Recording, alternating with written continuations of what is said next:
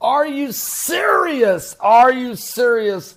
The violence, the murdering, the shooting, the insanity in the streets of Chicago has really gotten out of control again this weekend in a nation's sanctuary city, a city where weapons are illegal to have.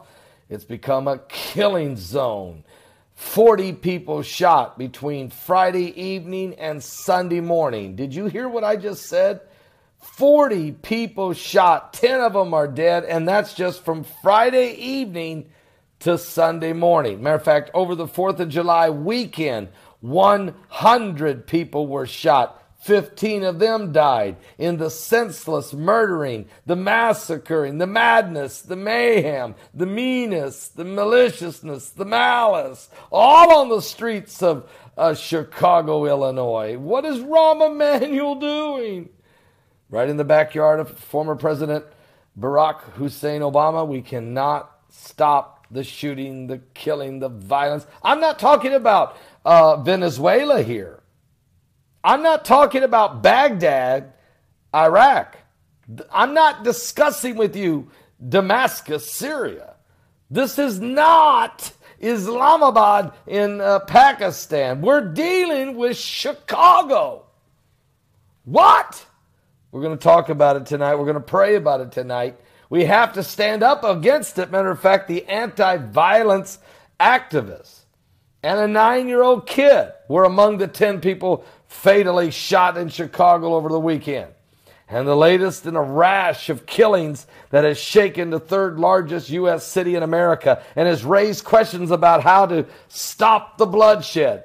Matter of fact, 40 people shot in Chicago between Friday evening and Sunday morning, including Willie Cooper, who was 58 years old, who ran a Southside Community Center. According to police, man trying to help those on the streets. Willie was preventing the violence, trying to find jobs for ex-cons, working in the community. He was all he wanted to do.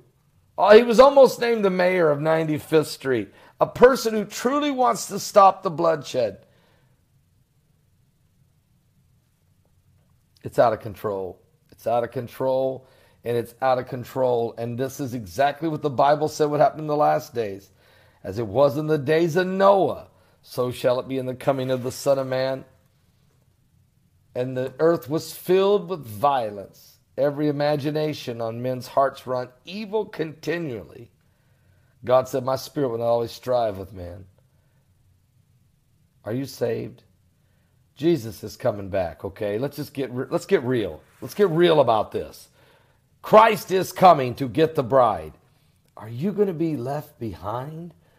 Do you realize that the apocalyptic events that are taking place right now are all pointing to the second coming?